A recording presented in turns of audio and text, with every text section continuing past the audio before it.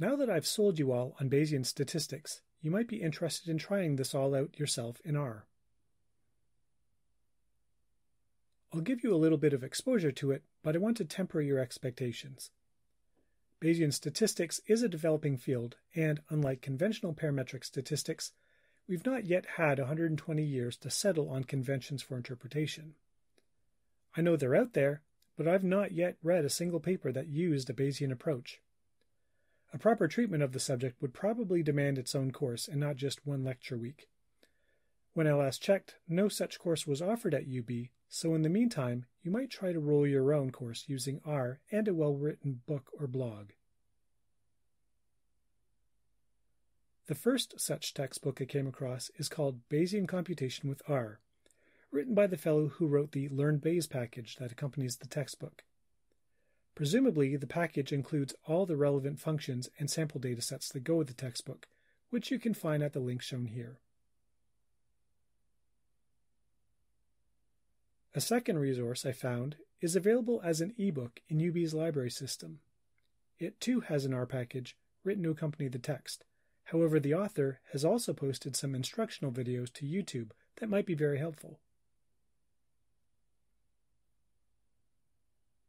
I surely don't have the time to go through a textbook worth of material in the time remaining.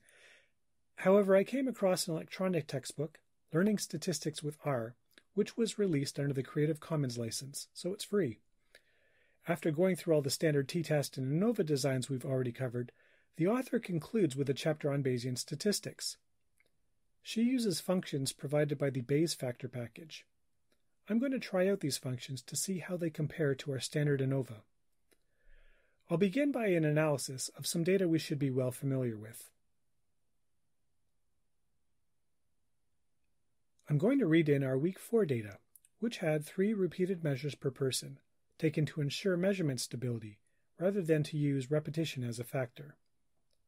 So the first thing I'll do is convert the sub, cond, and rep columns to factors. I learned this lapply trick this week to save time, and I put those lines in green if you want to use this trick yourself. I'm using the aggregate function to compute the mean score for subjects by condition, though each subject was in only one condition. I'll save these collapsed scores to a new data frame, dfSum, which will look like the table on the right. This should look pretty familiar to you all, and is how we would have analyzed these same data back in Week 4 with the standard ANOVA. The F of 8.52 was significant at P of less than 0.005, which is a pretty solid result. Now we will use the Bayes factor ANOVA from the Bayes factor package to run a Bayesian analysis of the same data. I'm not providing any priors to the model, which implies that the model will use uninformative priors by default. The progress bar is generated in the blink of an eye, and I think is indicating the progress of a Monte Carlo simulation. I am saving my modeling results to the W4Bayes data object. The important information is in the results of the Bayes factor analysis. When I explore the model contents, I see the odds are 9.5 to 1 in favor of the alternative hypothesis. That is, at least that one pair of condition means differs. We would take that as positive evidence for our experimental effect.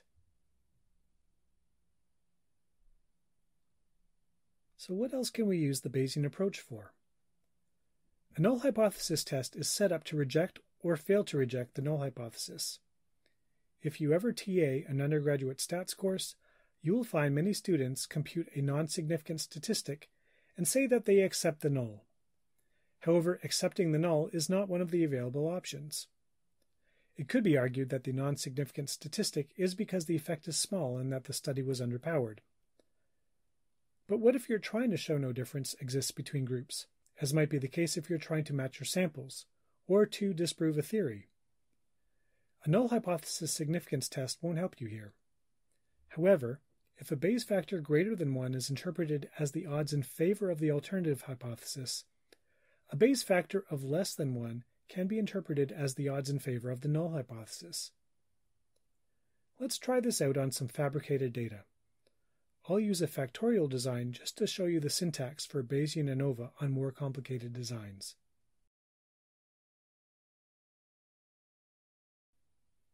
I've generated some fake IQ scores for 12 participants in each of 4 conditions from a 2x2 factorial design. No systematic differences were built into the random IQ scores because all scores were generated by the Excel function shown in red. So we know the null hypothesis to be true. Each score is randomly drawn from a normal distribution with a mean of 100 and a standard deviation of 15. That said, it is unlikely that all condition means are exactly identical, and in fact it turns out that the easy ANOVA analysis reports a significant interaction, p equals 0.01.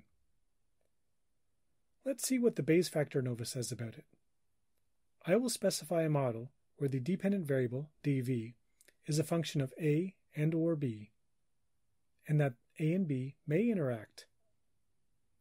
ANOVA BF will check out models with just a, just b, both a and b but no interaction, and with a and b and their interaction.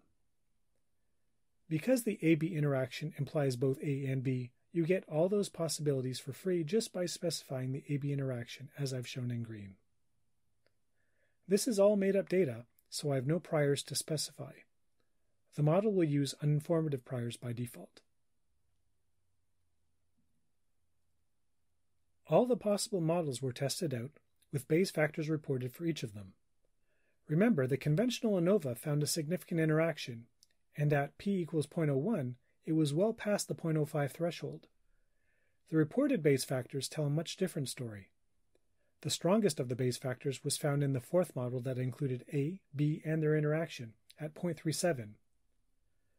Remember, these values report the ratio of evidence in favor of the alternative hypothesis, so even in the best-case scenario, using the model including the interaction, the evidence does not support the alternative hypothesis.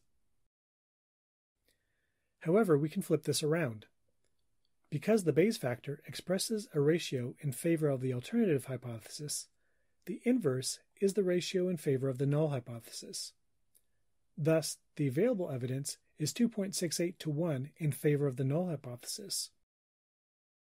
Granted, that still amounts to negligible evidence, but considering that the standard ANOVA might have been interpreted as clearly in favor of the alternative hypothesis, this is a remarkable turn of events, and provides you with a possible strategy should you ever need to somehow provide evidence for the null hypothesis. This is where I can tie a bunch of things together. Remember, when you peek at the data, that's a problem. So a conventional ANOVA doesn't let you just append new data you've collected and reanalyze the larger data set. In fact, you can't use the old data at all. But in a Bayesian analysis, the old results can be used as priors. Now, I would have no reason to think that randomly generated IQ scores assigned randomly in a factorial design should differ at all between the groups. And yet, the ANOVA showed a significant interaction, and the first Bayesian ANOVA showed only negligible evidence supporting the null hypothesis. I'm going to replicate the study with a new dataset generated in the same manner. The follow-up analysis will use the first analysis as priors. Under the conventional paradigm, middling effects might suggest an underpowered study that requires a follow-up with even larger n size. The first study used 48 participants. However, I plan to follow up with only 24. Because the first study provides priors, I'm able to reuse these data in a way that conventional ANOVAs could not, at least not without inflating my type 1 error rate as I demonstrated earlier. Looking only at my 24 new participants randomly sampled from the same population, my Bayes ANOVA now tells me that the best model finds negligible evidence for a model including only factor B. A conventional ANOVA on the same data shows a significant main effect for B. So the mean IQ scores differ for the two levels of factor B, which we know to be because of random chance. Let's see what happens when we include our priors and compute our posterior odds.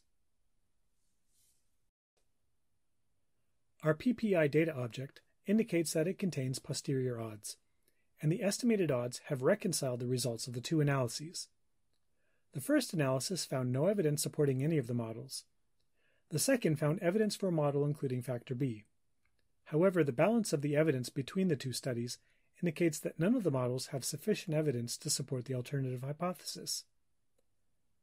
Had we relied on the ANOVA results, we would have to puzzle out why we found a significant A-B interaction in the first study and a significant effect of B in the second study. If this were a real-life line of research using conventional factorial ANOVAs, we might find ourselves correctly inferring that there is no effect of A, but possibly running follow-up studies to explore a hunch that A might be moderating an effect of B through an interaction. We would not have the benefit of knowing that these are all type 1 errors and that we're on a wild goose chase.